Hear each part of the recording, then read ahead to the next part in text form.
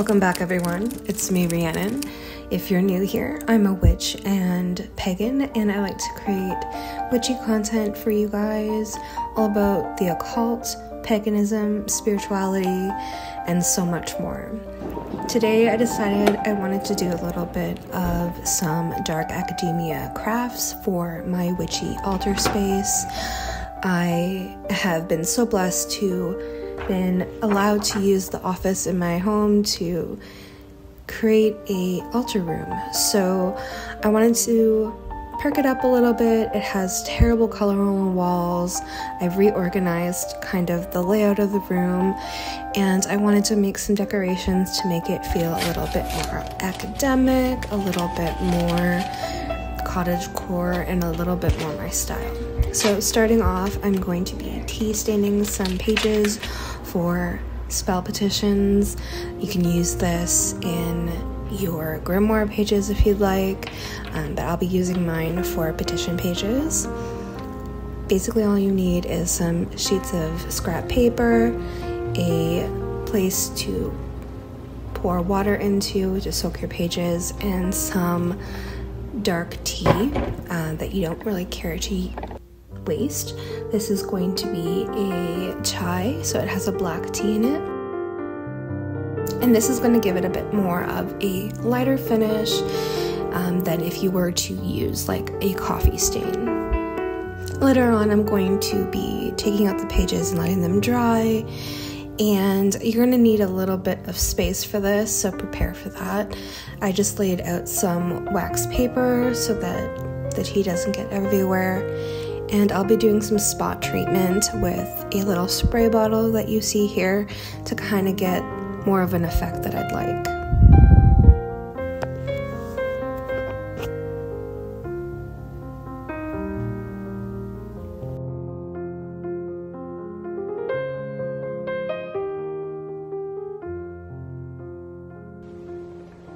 While those pages dry, I'm also going to be creating this really quick, simple craft.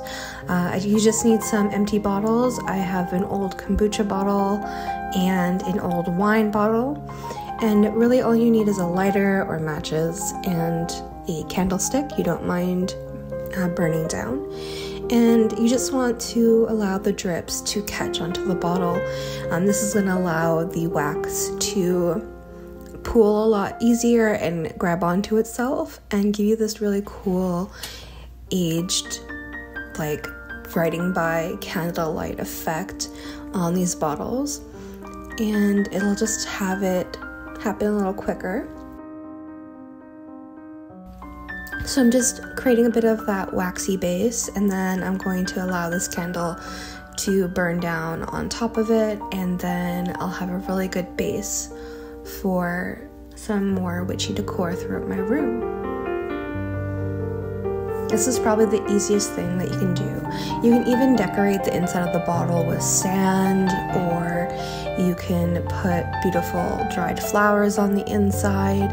I think I'm going to do that next time that I do this, just as a way to preserve the flowers that I've gathered throughout the summer and kind of give myself a bit more of a spring feel in the room. You can do this for seasonal as well and make it a bit of an altar decor for the Sabbats. So you can do like a Yule theme or an Ostara theme. I think that would be really cute. And there's the rain. It's been non-stop, but the plants are loving it, as you can tell. This is my favorite time of year when it's just so warm and it's fresh in the morning, and you wake up and you smell the fresh rain on the ground and in the air. So I had my windows open all day.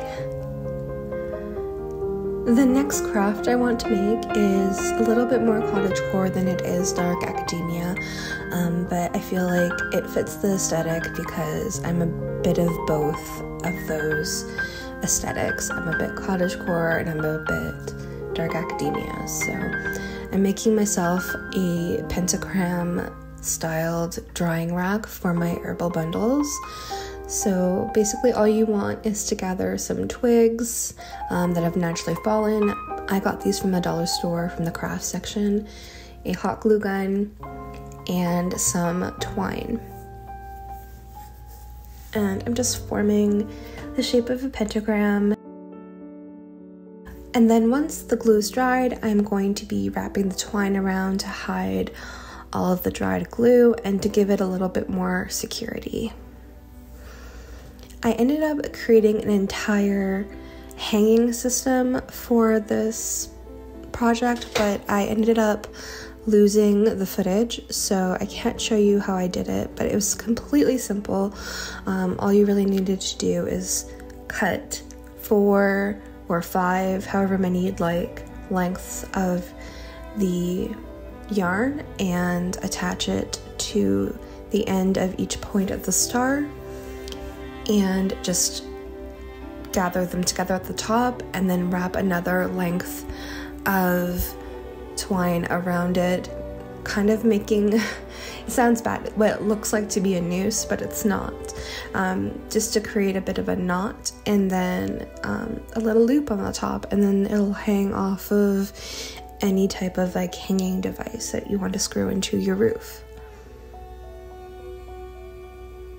And I did it completely just with hot glue and the cord that I had, so it's pretty easy. I would just play around with it and see what you can do.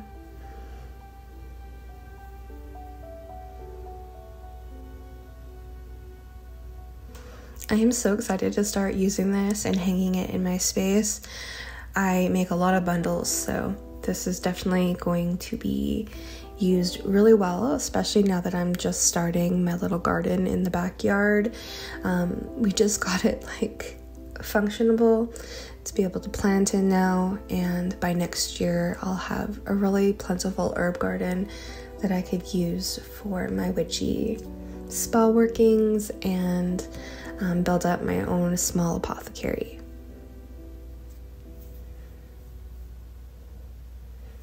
The last little project I wanted to do is connecting with my friends and my family and kind of the nostalgia that is brought with writing handwritten letters. So I decided to create a little care package for my friend.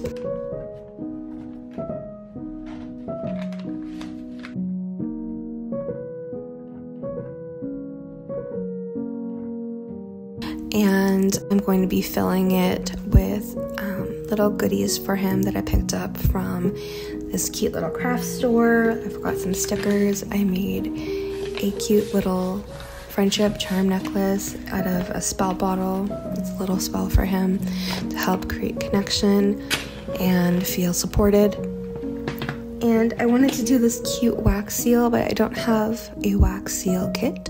So I got creative and I used a tea light, and I just dyed the tea light after it burnt a little bit and melted with some of my candle dyes and just poured it over the seal. So it worked pretty well. It's a little messy, but I think it turned out pretty cute. And I chose to add a little rose just to spiff it up a little bit. With writing my letter, I'm going to be using this Victorian trading ink set that I got from the Witch's Moon box a few years ago. This is such a stunning set. It came with a glass quill and several colors of ink, so I'm thinking I'll be using more of the red for this working, and yeah, it's gonna be a fun time.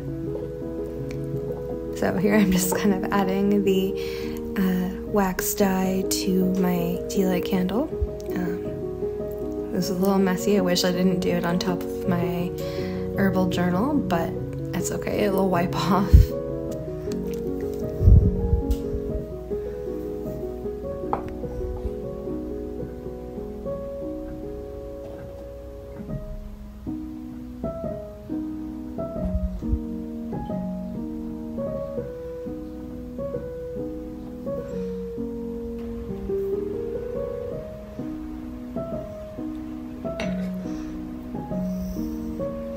I am absolutely obsessed with these inks, and I think one of the next witchy projects that I'm going to be getting myself into classes for is creating magical inks. I think it's such a cool process, and yeah, so I'm on the lookout for some classes. I know ℏ𝔞𝔫𝔢𝔢 Bramble creates their own special magical inks and has a course, I believe, too, so I probably will be enrolling myself into that this winter and getting creative.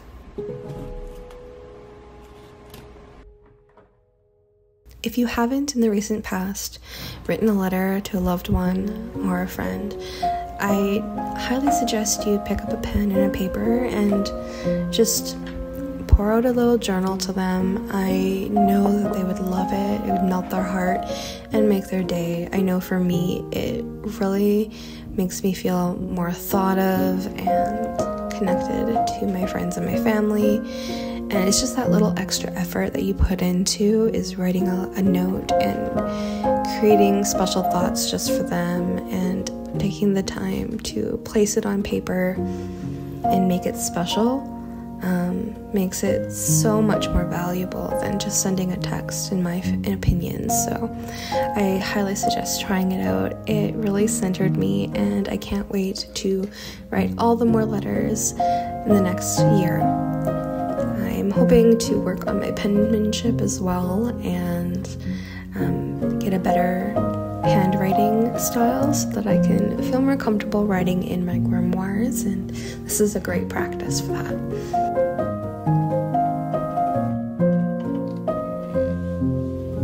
So here I'm just building my little care package to my friend, filling it with the stickers and some rose petals. I pulled an intuitive oracle card for him, and I'm just adding my little friendship spell jar that I crafted for him. And hopefully this will help bring us a little closer, even though that we've both been struggling lately. Hopefully it'll help to tie us a little closer so we don't feel so far apart.